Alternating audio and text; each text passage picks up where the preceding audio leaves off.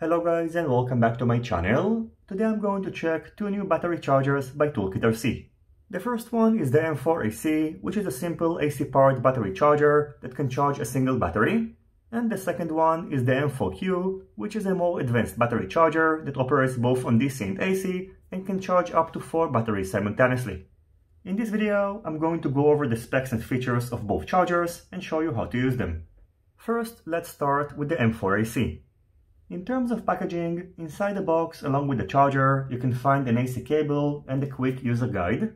And in terms of specs, the AC input voltage is between 100 to 240 volts, so you can use it worldwide. Its maximum output is 30 watts, it can charge up to 4S batteries, and its maximum output current is 2.5 amperes. In addition, it features a 1.54-inch 240 by 240 color LCD screen and supports charging LiFV, LiHV and Lipo batteries. On the back side of the charger, you can find an AC power socket. On its right, bottom and left sides, you can find ventilation holes, and you should note that since this battery charger doesn't feature a built-in fan, you should keep them unblocked when operating the charger. On its top side, you can find a single button that will enable you to toggle between the different options. And finally, on its bottom front side, you can find either an XT30 or an XT60 battery connector, depending on the version that you've got, and the 4S balance connector. Now I've got the charger powered up. Operating the charger is done using the type/current button, which is the only available button on the charger. Short pressing the type/current button is going to toggle between the 4 available current options, 0.5, 1, 2, and 2.5 amperes. Long pressing this button is going to toggle between 4 voltage options, so you can charge your batteries to either 4.2, 4.35, 3.85, and 3.6 volts. You should note that using this charger, you won't be able to discharge your batteries, so for example, if you are going to plug in a full battery and set the end voltage to 3.6 or 3.85 volts, the charger is not going to do anything. As for charging batteries, all you have to do is to plug the battery that you want to charge in the following manner and press the type/current button in order to adjust your settings. When first powering on the charger, it is going to start at locked mode, which means that if you are going to plug a battery, it's not going to be automatically charged, but after powering it up for the first time, as you can see right now, it entered standby mode, and upon connecting a battery, the charger is going to start automatically charging it. Pressing the operation button is going to enable you to adjust the charging settings. While you do so, the charger enters standby mode, and once you stop adjusting the settings, the charging procedure is going to be resumed. Finally, in case you would like to stop the charging procedure, all you have to do is to disconnect the connected battery. After using the M4AC to charge a 4S LiHV battery, as you can see, the cells are fairly balanced, but in case you would like to manually calibrate the battery voltage, you can do so by holding the type/current button while connecting the AC cable, and then using this menu, after testing the battery using a multimeter, you can adjust the voltage value of each cell individually. In addition, you can also adjust the terminal voltage values in 0.05 increments. So for example, I can set the value that was previously set to 4.2 to 4.25 volts, and in case you would like to restore the charger to the default factory settings, you can do so by long pressing the type/current button while selecting the default option. So overall, priced at around $25, I think that the M4AC can be a good solution for beginners who'd like to charge their batteries, since it is very compact, easy to use, affordable, and won't require you to use an external AC adapter. Keep in mind though that this is a very basic charger and it will allow you to charge up to 4S batteries. In addition, you should note that in case you would like to charge a 1S battery, you will need to use an adapter in order to plug it to the balance port and the battery connector, otherwise you won't be able to charge it. So hopefully the next version of this charger will feature a dedicated 1S battery connector. Now let's move on to the second and more advanced battery charger, the M4Q. Just like the M4AC, inside the box along with the charger, you're getting an AC cable and a quick start guide, but on top of that you're also getting a USB to micro USB cable for updating the firmware of the charger. In terms of features and specs, the M4Q can be powered both using AC and DC. The AC input voltage is between 100 and 240 volts, and the DC input voltage is between 10 to 18 volts. When powered using DC, the maximum output per channel is 50 watts. When powered using AC, the maximum output power per channel is 50 watts in case you are going to use 2 channels and 25 watts in case you are going to use all of them, and regardless, the maximum current per channel is 5 amperes. On the top side of the charger, you can find a 3.5-inch color LCD IPS screen with a resolution of 480 by 320 pixels. On its right, bottom, left and back sides, you can find ventilation holes, and this charger features a built-in fan that kicks in according to the internal temperature of the charger.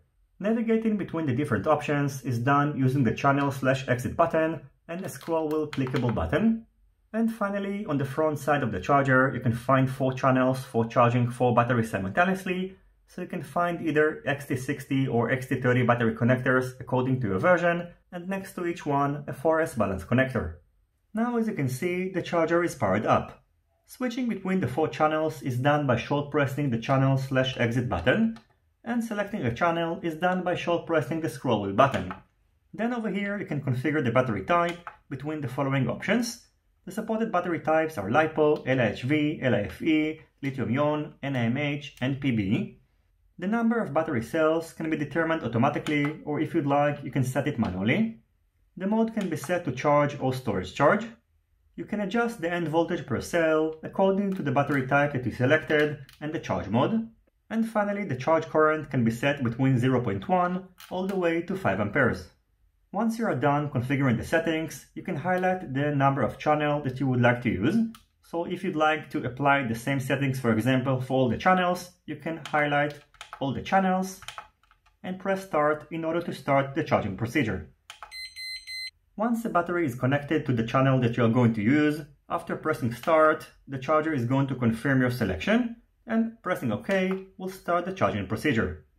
While charging a battery, you'll be able to monitor its voltage, the current it is being charged with, and the total milliampere hour that the battery was charged with. Over here you can see the battery voltage per cell, and after about a minute of charging the battery, you'll be able to monitor its internal battery cell's resistance. While charging the battery, you'll be able to either stop the charging procedure or adjust the current by selecting the channel, then short pressing the scroll wheel button, and then over here you can adjust the current, and pressing stop will stop the charging procedure. You should note that it is of course possible to charge different types of batteries simultaneously. So for example, now I'm charging a 4S Lipo battery on channel 1 and a 2S LiHV battery on channel 4. In order to enter the settings menu, first make sure that no batteries are being charged, and then long press the scroll wheel button. Then under the setup menu, you can enter the input settings. Over here you'll be able to select the power selection, which is by default set to P1. When the charger is powered using AC, you won't be able to adjust the power selection, and therefore you won't be able to adjust the max power, max current, and lowest voltage settings. And when the charger is going to be powered using DC, you'll be able to set the power selection to P2 and then adjust these settings. Under security settings, you'll be able to adjust the safe internal temperature. Adjust the safe time, which is by default set to 200 minutes, so if this set amount of time is going to pass, the charger is going to stop charging the connected batteries. And similarly, adjust the safe capacity, which is by default set to 30 ampere hour. Next, the continuous walk mode, which is by default turned off, can be turned on. In case it is going to be turned on, after unplugging a battery when the charging procedure is complete, the next battery is going to be charged using the same settings. The walk completed can be set to either end or trickle. The battery selection menu, which is by default turned off, can be turned on. In case it is going to be turned on, after pressing the scroll wheel button on the main screen, you'll be able to see this menu, where you'll be able to define or use predefined battery charging settings. Next in the menu, you can adjust the backlight and buzzer settings. You can set the language of the interface, which is by default set to English. You can set the theme style to either light or dark. And finally, you can restore the charger to its default settings. In addition, in case you need to calibrate the charger, you can enter the voltage calibration menu by holding the scroll wheel button while powering the charger, and then using this menu, you can manually calibrate the voltage of each independent cell. Once you are done, don't forget to select save before hitting exit, and if you'd like, you can also restore the charger to its default settings by selecting the default option. As for updating the firmware of the charger, simply connect it to your computer using its micro USB port. It is going to be recognized as a flash drive, and then you can head over to ToolkitRC's website, download the latest available firmware update, and copy it to the newly discovered flash drive. So overall, after testing out the ToolkitRC M4Q Charger, I can tell you that it provides an elegant, convenient and affordable solution for charging 4 4S batteries simultaneously. Its main downside, of course, is that it is limited to 4S batteries, and I also found an issue that the batteries cannot be discharged, and I'm going to report this issue back to ToolkitRC, and hopefully it is going to be resolved in the next firmware update. Anyway, that's going to be it for my review of the ToolkitRC M4Q and M4AC chargers. I hope this review was informative enough, and of course, if you have any questions, feel free to ask them in the comments section down below. Don't forget to leave a thumbs up if you like this video, and consider subscribing to my channel and hitting the notifications bell if you're not already subscribed. See you on my next videos, and goodbye.